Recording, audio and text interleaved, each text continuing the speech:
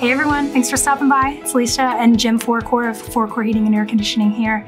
And today we're talking forced air systems. And specifically, we're gonna talk about the ductwork designs. And I wanna know, Jim, has ductwork design changed over the years, or is it still pretty much just constructed the same way? Over the years, Alicia, it's changed dramatically. You have to remember when we first went to forced air, back so many years ago, we were burning coal and they were gravity furnaces. They didn't have a blower on them. They just depended on gravity, natural convection to bring the heat up. And usually that would entail big registers, big ductwork, because there was no blower and they had to carry the volume at very low velocities. The registers were on the inside walls. They thought that's where they wanted to deliver the heat. And the grills, the return air grills, were in the floor, usually on the outside. And over the years, they found out that they had a cold exterior walls and they were moving all the furniture to the inside walls because that's where the heat was. So the next thing they decided was put the supply registers on the perimeter at the outside walls so that the whole room would be warm. Instead of just warming it up from the inside out, we'll warm it up from the outside in, because you're not going to have any heat loss through the inside walls. So if we wash the outside walls with heat, we'll get the full room and comfort there. Also, the ductwork got smaller with forced air because now we have fans and blowers moving the air, so we don't need the bigger pipes.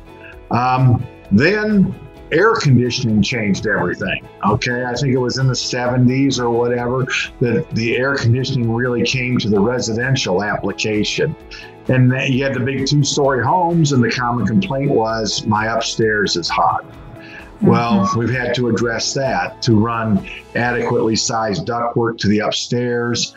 And even in some of the new house, they're putting the registers in the upstairs in the ceiling, basically ducting the upstairs for air conditioning and the downstairs for heating, which has been very effective. And is that what you call zoning? Well, no, that's just a different duct system.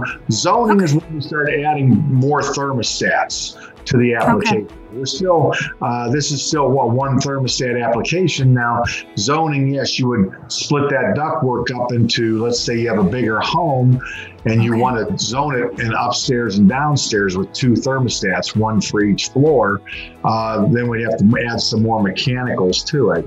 But the duct design would still be relatively the same, and then now we're concerned with getting air conditioning to the second floor, and of course the supply registers are all on the outside walls now. Okay, awesome. Well, I'm glad I asked then, because it kind of achieves a similar purpose, but it is definitely different. So we actually have more videos out there about ductwork and zoning. So if you have any further questions about that, you can check those out. You can give the team a call and they'll be able to answer those questions for you.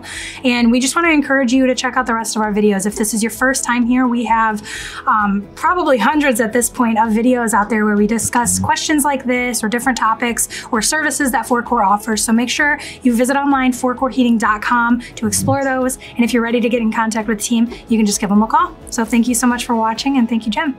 Thank you, Alicia.